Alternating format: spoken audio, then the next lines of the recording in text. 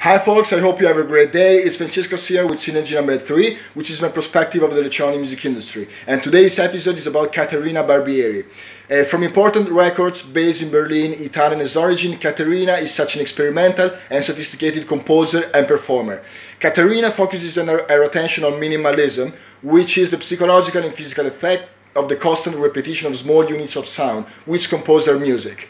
Here, analog synthesizers play a crucial role, being a source of continuous flowing sound, which provide Caterina the opportunity of creating her beautiful opera in a form of real live organism.